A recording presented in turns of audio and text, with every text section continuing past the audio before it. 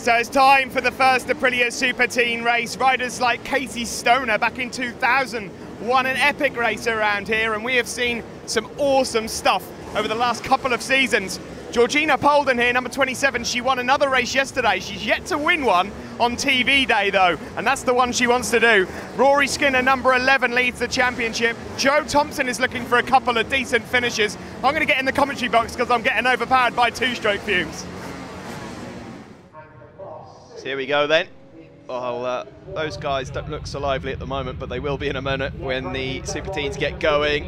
The championship that's been sponsored by Dunlop and Nitro, of course, Nitro newcomers out there, first timers. But a championship on the whole for 12 to 18-year-olds setting their sights on a motorcycle racing career. That man there, the young man, Rory Skinner, number 11 from Scotland, currently leads the championship from 74 Joe Thompson. There's Jordan Boyle, who's done well in qualifying and really quick, and he'll be looking for an overall race win that he's not been able to get so far this season. Georgina Polden, she is number 27 there, middle of the front row, and away we go. What's going to happen here at the moment? Georgina Polden closed in on Joe Thompson in second in the championship yesterday, courtesy of Joe not finishing one of the races. So we really have got three people fighting for this Super Teen Championship. We are on board now with Polden, and she has the whole shot around Charlie's in and Charlie's out and onto the Park Straight, of course. She got herself the first ever Aprilia Super Teen win at Snetterton last round on the Saturday, but then didn't manage it on Sunday, and she's got some trouble there. And there's a rider down in the background, yellow flags, but Rory Skinner's gone underneath Georgina Polden, and Rory Skinner, the championship leader, leads this race now. Joe Thompson, it looks like, has gone up into third place. Oliver O'Flaherty it is, number 52, that has gone down over at Charlie, so hopefully the young rider is okay. But out of the gooseneck and downhill into Mansfield, it is still Rory Skinner that leads this one. Leading the Nitro newcomers, as we just see there, 73, Cameron Tenzing-Jenkins, is Shane Faber, number 24. One of the riders that rides under the JDF banner, same team as Ben Luxton. There he is, number 24, just going through black helmet. Ben Luxton, of course, leading the 450 championship. And Faber is slowly but surely really getting closer and closer to the overall podium. He's finished every single race so far this season. He leads the newcomers. Other newcomers to look out for, the likes of Daniel Booth, Miles Wassley, TJ Toms, Jordan Gill, Cameron Fraser, etc, etc. But the overall Super Teen Championship at the moment is being led by the race leader, Rory Skinner. Georgina Polden is in second. Joe Thompson, it is in third place. There's TJ Toms, number 7, just going through. Number 93 is Thomas Burnett, number 8. There is Miles Wassley, those newcomers in their first full season of racing. And as the season goes on, you'll see them getting closer and closer to these guys at the front. Skinner it is that leads from Georgina Polden. Then Thompson, number 24, is Faber in fourth place. There's Ed Best. Got Jordan Boyle up there as well. Boyle with the yellow wheels. Ed Best with the purple wheels. Of course, all of these machines absolutely identical. Rory Skinner burst onto the scene in the Super Teens the last round of 2013 and actually won a race in his first ever meeting at Donington Park, the GP circuit, so we knew that he was going to be something special this year. Georgina Polden, it was her first full season of motorcycle racing on tarmac last year. She's come across from motocross, so it's really been pretty new, this series, to both of these riders, but look at them at the moment. And it is great to see a young lady so competitive at the sharp end of an Aprilia Super Teen race. Joe Thompson still in third. We're on board now with Georgina Polden exiting the hairpin and into Barn Corner. You just see slightly off camber there, but flat out on these machines. You go down onto the start-finish straight, across the line and complete another lap. They've got a decent gap. Looking back to Joe Thompson in third, who's just struggling. Again, it's Ed Best, Jordan Boyle. Ed Best is 44, Jordan Boyle 37. Back on board there with Polden, around Charlie's, and now she'll try and get in the slipstream of Rory Skinner on the Park Straight here. And she's doing a good job here. She's just got to find the bubble of air that might just help her out, but she's running out of room. Here she comes, up the inside. into Park Corner, and that is how to execute the perfect overtaking move using slipstream. Georgina Polden goes into the lead of this race as they go around Chris Curve and now into the gooseneck, which on a Super Team bike is quick. I'm just going to shush a minute here and hear them going into this.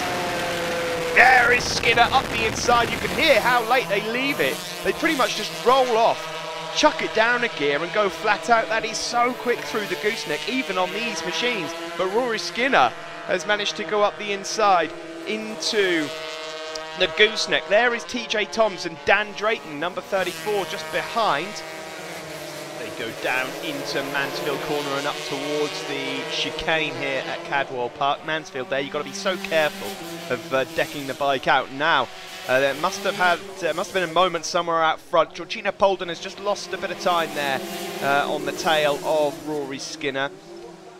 Ian Newton, the man behind the success of the Aprilia Superteens, informed me that only 2 riders have ever raced at the sharp end, I should just point out, fighting for wins in the Superteens, not using a steering damper. 1 is Casey Stoner, 2 is Georgina Polden. So it's an interesting little stat, that, and certainly coming over the mountain, you'll know about it if you've not got a steering damper. So that was an interesting one there from Ian Newton that he threw at me just before the start of this race, but at the moment it makes no difference at all. Rory Skinner it is that has the advantage, and he really had stretched it out now over Georgina Polden, number 27. 3rd place there at the moment goes to Joe Thompson, but he's coming under a bit of pressure here from Ed Best, number 44. There's also Jordan Boyle in the mix, but Skinner here looking in control. He took the championship lead overnight after that DNF from Joe Thompson here, number 74, but the pair of them have been trading places all season long. Thompson just cannot keep up with the front 2 at the moment.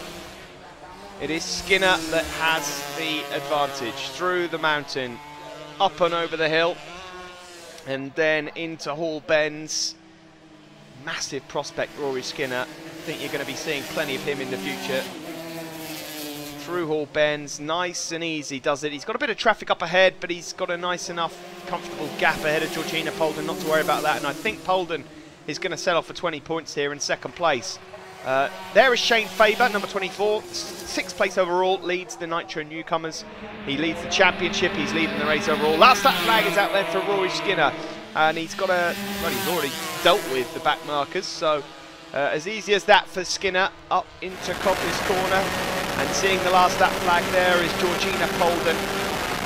2nd place for her at the moment, into Coppice. She won't obviously make ground on Rory Skinner, who looks like he's set for 25 points, but I'll tell you what, she's in 3rd overall, and she'll close in on Joe Thompson, and she'll be hoping Ed Best can, or Jordan Boyle can maybe squeeze Thompson out. And here comes Ed Best, in fact, and Ed Best with the Union Jack on the side of his helmet there, and the purple wheels has gone underneath Joe Thompson.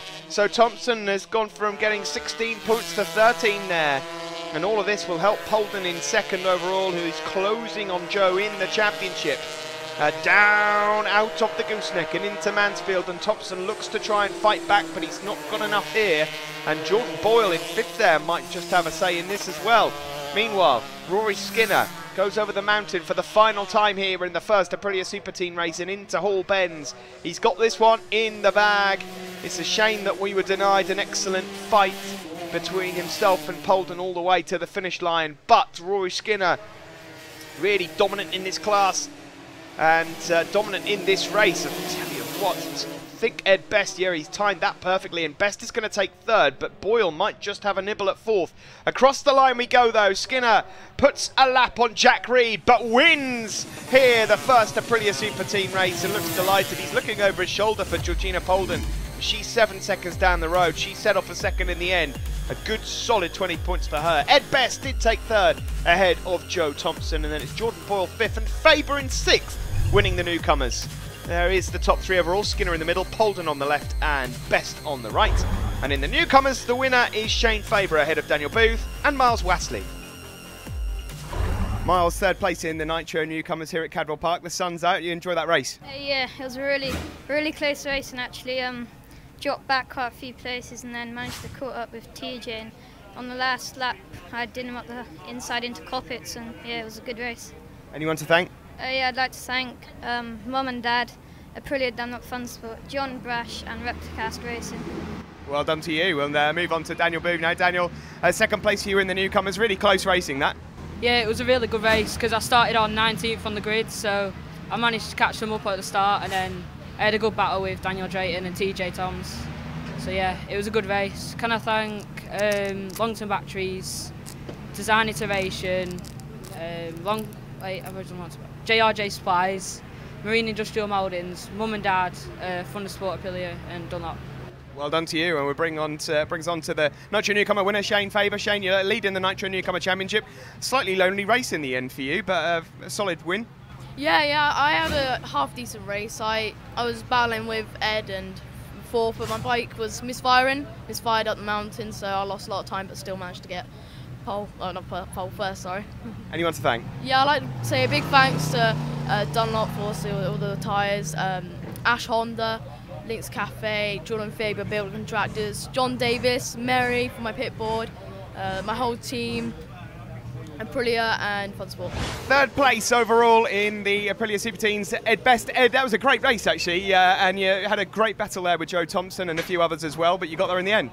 Yeah, last lap I managed to outrate Joe going into that thing. It was just all about keeping him not going from under me, so I managed to hit a back marker going into one of the last corners, which gave me a little bit of a gap, so I could win in quite comfortably. But yeah, great race for me. Anyone to thank? I'd like to thank Spenders Motorcycles, Harbour Autos, John King for all his help, and Thunder Sport, Aprilia and Donington.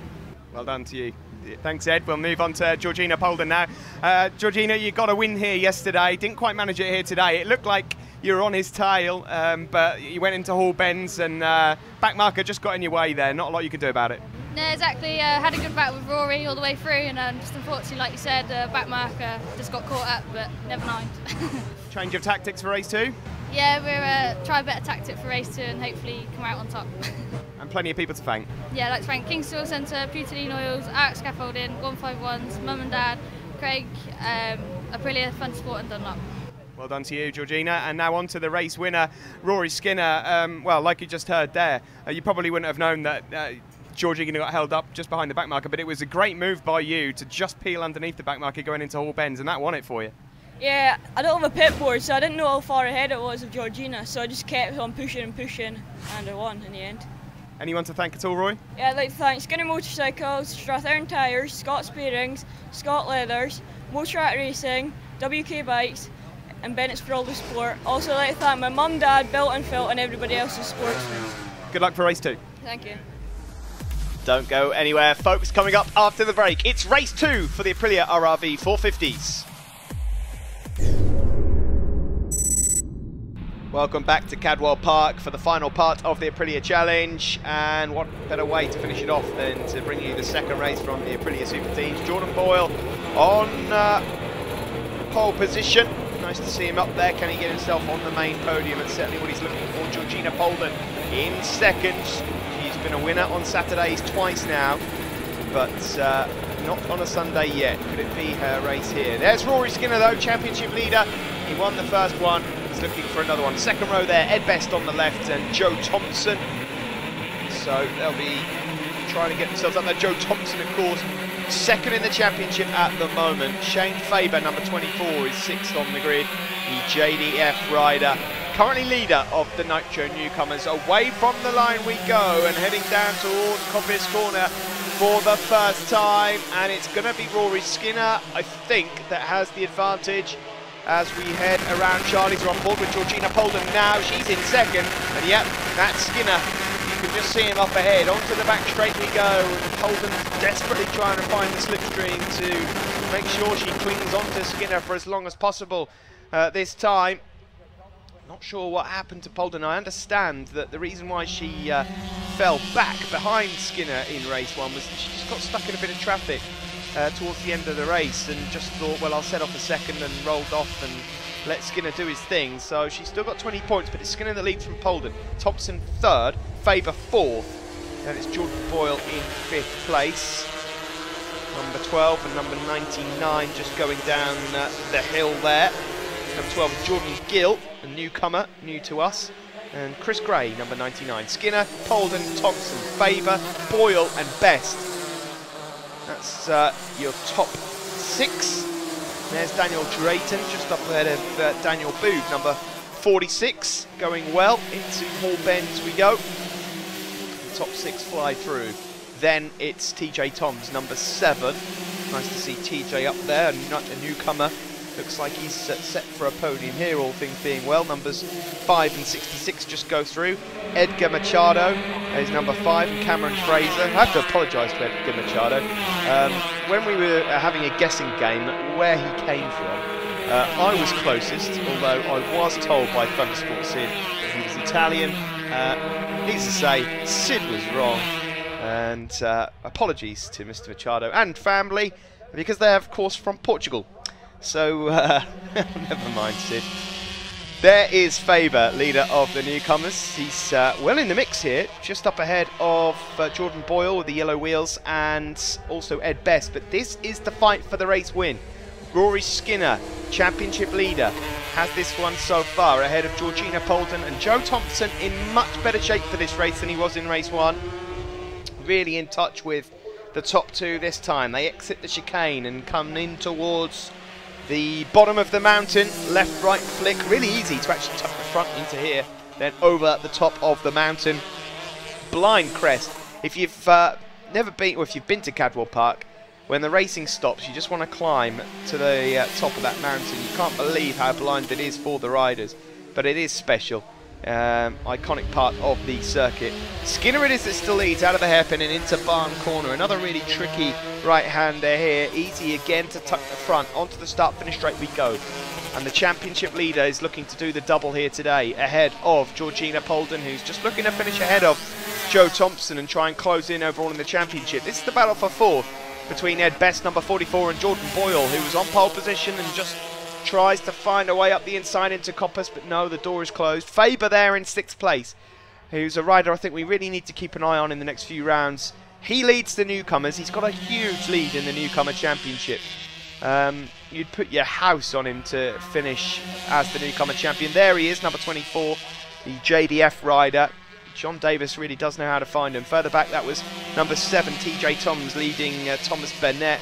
A huge group of riders there, all trying to make some progress. And Rory Skinner down into Mansfield there, coming up to a tail ender. That's Connor Thompson, trying to go around the outside of him. Now we're on board with Georgina Polden. She's had to go around the outside into the chicane, so she lost a bit of momentum there as we now come into the bottom of the mountain. We flick left, we flick right. Here you go, folks. Here's the blind crest. Over the hill we go. And oh dear. And that's, well, we told you earlier. I do not know how she's managed to hold on to that. We told you earlier she does not run the steering damper, and that's what can happen. She lost control of the bike there, went onto the grass. Thank the Lord that she's got motocross experience, because she's managed to guide the bike back onto the black stuff, and well, she lives to fight another day there. She's still in the race. I think she's just about held on to 3rd place, but Georgina Polden, heart in mouth moment there for the female in 3rd place, and now she's going to have a bit on to try and win this. The pair of them there, Joe Thompson in 2nd and Georgina Polden in 3rd. Way back on Skinner, and Thompson immediately trying to fight back now. She's going to try and get into the slipstream of Joe Thompson, 2nd in the championship and 2nd in this race. Onto the back straight we go. That ant in the distance is Rory Skinner, who leads this race. Into the slipstream she goes, and she'll try and take the inside line. Thompson tries to defend, it's not going to work. Here we go then, look at that. They leave it later than the 1 marker board to break, and that's just how quick these guys go on these Superteens. Flat out around Chris Curve, and Polden is into 2nd place. There is Ed Best, currently in 4th, and no, not for much longer. That's Boyle up the inside of him. Shane Faber still hanging on to the tails. I just wonder how long it'll be before Faber makes his way onto the podium overall. Skinner it is that still leads now from Georgina Polden. Well, she made a mess of this last time. She'll certainly make sure she stays in between the white lines this time. But I don't think anyone's going to catch Rory Skinner. Polden will just want to get 2nd place here ahead of Joe Thompson. She's fighting the rider sponsored by Teesdale Motorcycles for 2nd in the championship at the moment. Of course, both of these riders still with every chance to win it overall. anything can happen in the Aprilia Superteens, but across the line to finish another lap. Pit board out there, that's Georgina's dad just holding out the pit board, letting her know the situation. But when you're embroiled in battles like this, I'm not sure you take much notice of what's going on in the pit board. There's Cameron Tenzing-Jenkins, right? It's going well wide there. Oh, and that's Dan Drayton, who's just gone wide on the exit of the hairpin. He's gone down, and he's just switching the bike off there. Well, there was a number of riders. There's so many of them going into the hairpin. It was inevitable that they were going to get pushed wide. There's a change there as Joe Thompson has moved back up into second ahead of Polden. But it looked like initially TJ Toms just ran a bit wide, and then it was almost like a concertina effect behind him. Unfortunately for Dan Drayton, he is out of the race. On that same lap, Liam Delves went missing, so hopefully Liam's up and okay. But it looks like we're going to see a double win here for Rory Skinner. The young Scottish rider is going to head into the next round of Thundersport at Alton Park on Saturday the 21st of June with a decent championship lead ahead of Joe Thompson. No matter where Thompson finishes here, he'll still be second in the championship, but there's no doubting that Polden overall here at Cadwell Park has closed in. There is the battle for fourth between Ed Best and Jordan Boyle. They've switched again. Ed Best getting quicker all the time this season. Jordan Boyle may be a bit frustrated that he's not had more of a nibble at the podium, having set pole position. But last lap flag is out then, and well, this is pretty much decided in the top three. We're reporting Polden here in third. She'll certainly do everything she can now on this final lap to get second place, but neither of them are catching Skinner unless he makes a huge mistake on this final lap, which is unlikely. Here he is into Park Corner. Very smooth style for young Rory Skinner. Of course, you never really know whether these guys are going to be stars of the future. It really depends on how they deal with transitions to other bikes and the fortunes and the decisions they make.